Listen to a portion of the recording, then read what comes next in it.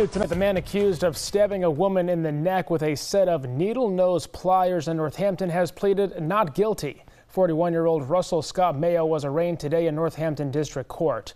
Mayo was accused of stabbing a woman in the neck outside the Northampton Police Department Thursday afternoon. The Northwestern DA's office filed a motion to have him deemed too dangerous to release on bail. That motion will be considered by a judge on October 27th at a dangerousness hearing. The victim is expected to survive.